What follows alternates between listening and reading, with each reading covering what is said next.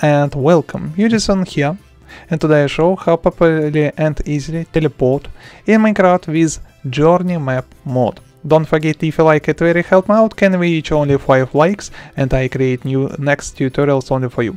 Step number 1, create at least one waypoint.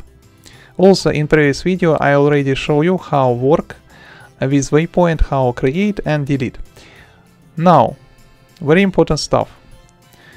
For example, I want teleport in another place. I already create another waypoint.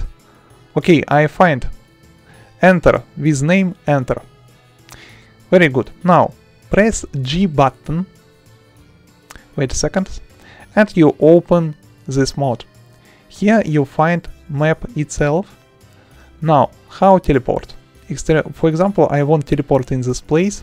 So I personally remember this name. I want to place teleport in this name with name enter. Okay, press waypoint button, find this enter, press teleport, and kaboom! I teleport successfully. Very important stuff. Okay, now why this stuff cannot work for you?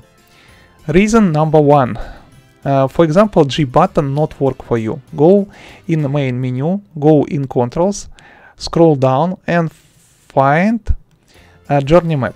As you can see, G button also use another mod, so I change this for M button. How I change? Press left button, left mouse button, then press new button and press done. As you can see, extremely easy. Now if I press M button, I open this journey map again. Easy.